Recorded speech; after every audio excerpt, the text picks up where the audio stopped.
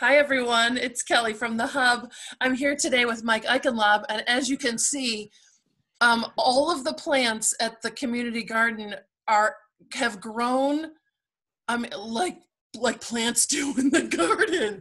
They're taking over. If you remember, that was that black plastic that they put down around the zucchinis and other squashes and pumpkins, and now because those are stretching out like they do, they're everywhere. Oh, Mike, this looks fantastic. Talk to us about all the stuff going on. We just started getting tomatoes, which is cool because we're a little worried because they were taking a while. Yeah. We had some blossom and rot on some of them because of a calcium deficiency in the soil. Oh, so that's hopefully we what got that that was. fixed. Yeah. Oh, okay. Okay. But yeah, we've been taking tomatoes over to the food bank. Oh, look at them. You can look at those little guys. Yeah. Tomatoes everywhere. It's a lot of tomatoes. But yes, some of them got a little sick. So as we go. Oh, look. Very cool. And it looks like cucumbers caught something. We had a big patch of cucumbers here that were doing really well a couple days ago. Oh, do you mean like they're not doing well? Like some of those leaves look a little like lighter color. All of a sudden they started turning brown. Like this was all very lush green. Yeah. 3 days ago. Oh, huh. Are there little cucumbers underneath there? I'm sure there are. Michelle was out here earlier and she picked a bunch of stuff. Yeah, but even the cucumbers look like they're starting to suffer because of whatever's going on with the plants. Oh, huh. And that I'll have to look into that. I'm learning as I go here, so. Yeah, that's just fine. How are the peppers doing? The peppers are doing really well. Take a little stroll. A bunch of those went over to the food bank today too.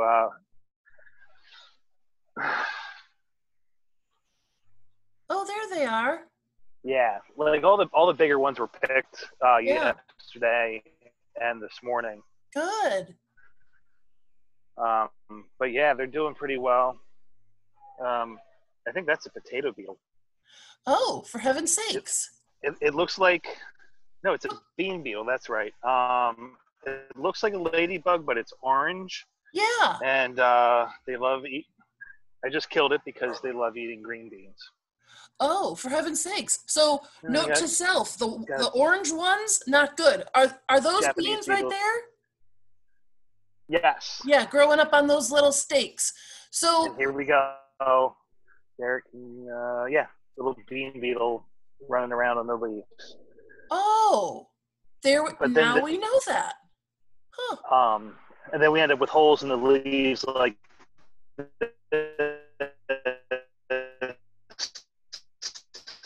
So that's all those holes that you're showing us right now. Those are all beetles, right? Beetles that are eating the leaves?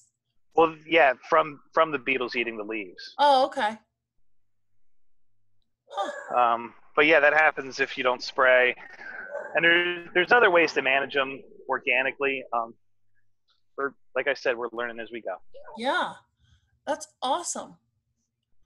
Oh, I just have to say, I mean, seeing all of this stuff that, I mean, we've been here since the beginning. So these were all little seeds and little nothings, and now they're growing into big, huge things. How are the zucchini? Yeah.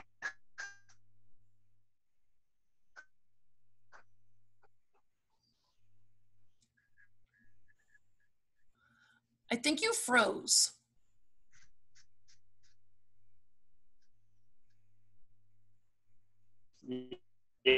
Yeah. Because we're probably taking, 20 pounds at a time. This is awesome. I think you froze on. Oh, there we are. There we go. Oh, I saw the carrots, and I was the one that was sassing all those carrots at the beginning, and I got to tell you, they look pretty good. Yeah. We had purple and orange, which was pretty cool. Yeah, we talked about that carrots are hard to grow because you have to have good soil, and if the soil's too Yeah. compacted like clay, they get like these fat, short carrots, and they don't really even really look like carrots, but these look lovely. Yeah, they turned out pretty well. Good. And what do you have growing in that same bed with the carrots? That's the kale that we've been harvesting like all year. Oh, right. That's like one Yeah, of those plants that like keeps on giving. yeah, but at this point they've gotten pretty buggy as well. Oh, okay. Yeah, you can. Um, Oh, okay. Yep. And this is also one of those things that because this is an organic garden, we don't just spray pesticides all over the place. So sometimes you have to sort of, balance all that yeah, stuff. there's eggs from something on there. I don't know, Oh, okay. Huh. but those are going to go away. Yeah. But there's little white moths that float around, like little white butterflies that kids like to catch. Yeah. Those are the things that lay eggs on cabbages and squash. Oh, look, a lanternfly. Oh. Now, Um, do you know if those little creatures do bad, like, I mean, we know that they do bad things to like grapes and apples and those kinds of things. Do they do bad things to other kinds of crops? fruit trees and hardwoods, I know they're bad for. Okay. As far as this stuff goes, they're just around. I don't think they particularly feed on this. Now, if you see here, this is a cabbage moth Oh. caterpillar. So those little white butterflies lay eggs on the bottoms of these leaves,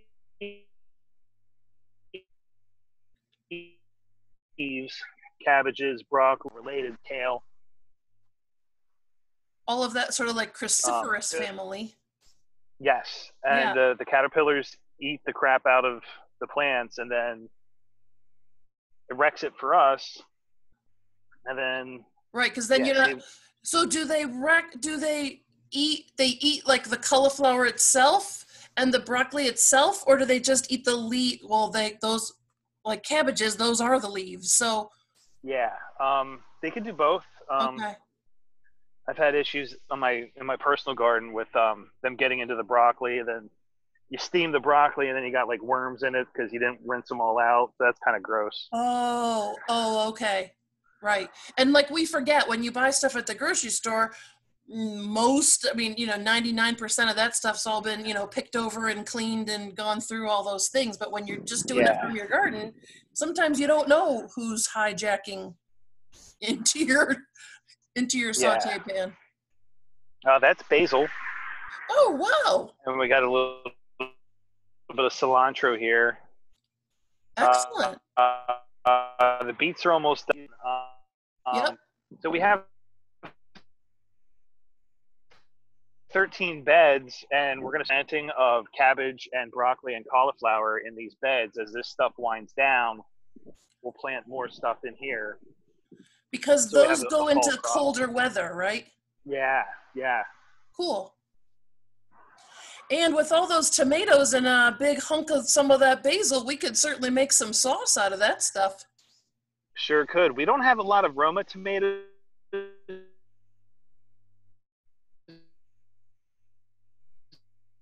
What other kinds do we have?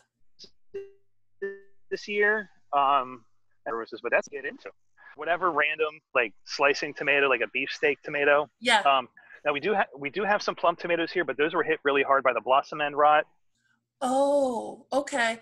That was didn't blossom rot? It's probably been around forever, but I remember a couple of years ago, it was really prevalent in our area. Okay. And I think people just sort of didn't really know what it was. And then they know how to, sort of solve for that problem as well. And you're right. Yeah. It's an experiment as you're learning. And I mean, we're all not master gardeners. So sometimes you're just winging it out there.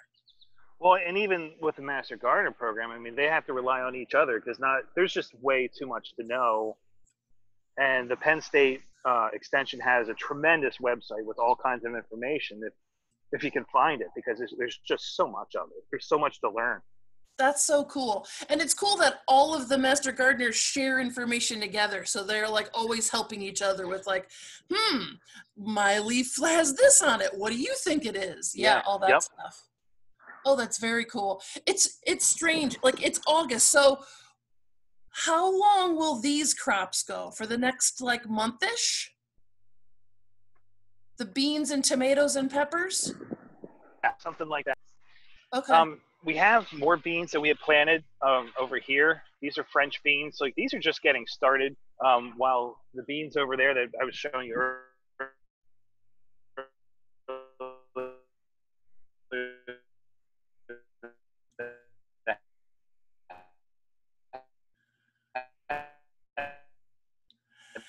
the I think well, bugs Mike's a on them, little they're kind frozen. of winding down a little bit. The Oh, nice okay. thing Yep. about planting successive crops, you have like a longer harvest season. Oh, okay. Okay. Good to know. Cool to learn that. You there? No. Yes, we And that are. guy right there that just flew away is a cucumber beetle. Yeah, so yeah, we deal with a lot of bugs out here. I was going to say there's cucumber beetles and there's the creepy things that are going on the in the cabbage leaves, the creepy See things that on guy the there? beans.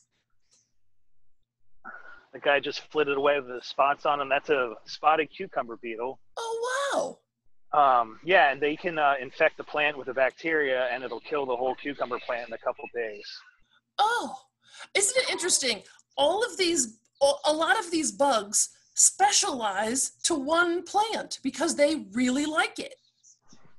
Yep. Yep. Huh.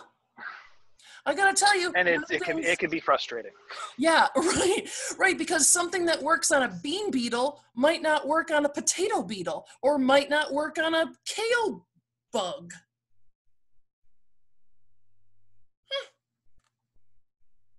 I gotta say, every time we're doing this garden thing, there's always something funky and neat to learn. Right. That's one of the important things about growing organic. Oh yeah, every day. Every day.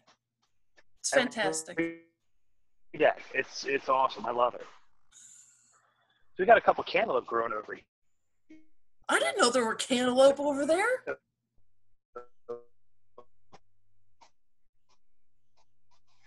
I bet those have special beetles too.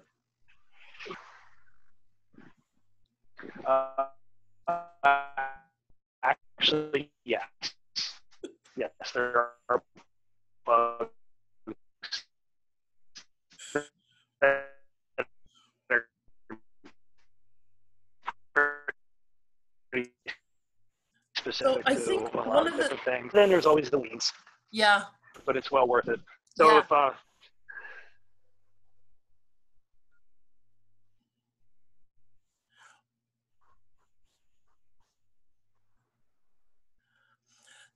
So for those of you at home, if you've actually ever gone to the if anybody's community, interested in helping a hot day, send us a message. right? Because you could always help water, right? Yeah, like we take turns helping out here in the evenings if we have a long hot spell, which is why everything looks so good, because we've been out here to water just about every night when it's been hot and dry. Yeah. And then yesterday's rain was pretty helpful, I'm assuming. Yeah, the rain we're about to get might be a little too much. We'll end up with split tomatoes, because if tomatoes are growing and they get too much water too fast, they'll split. Oh, they like take on too much water and that causes the skin to split? Yeah. I didn't know that. Look at that. Mike, thank you very much. This was very fun. Thank you so much. We will chat with you next week, okay? Sounds awesome. Take care. All right, see ya.